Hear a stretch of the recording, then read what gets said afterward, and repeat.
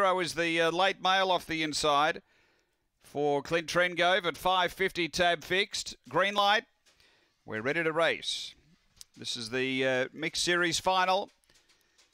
We're ready and racing. Pace Logan's Hero down near the inside. Going quickly around them is a favourite. Springvale Roxy's going to take over from Irish Brandy. 3 away came Ziggy Wawa. Motlop got past it. A couple away Logan's Hero. Cobalt Missile. Rock Your Queen and out the back. Perfect Design, but up to the turn. Springvale Roxy straightened 2.5 in front over Irish Brandy. And Springvale Roxy makes it 3 in a row.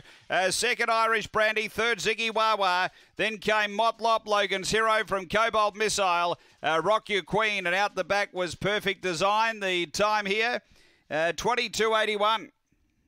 Good win after race number 8. Springvale Roxy was able to really push hard early. Came over with Irish Brandy and then had superior acceleration. Got around it. It was too good here. 8, 7, 9 and 6. 8 Springvale Roxy for Mick Giniotis.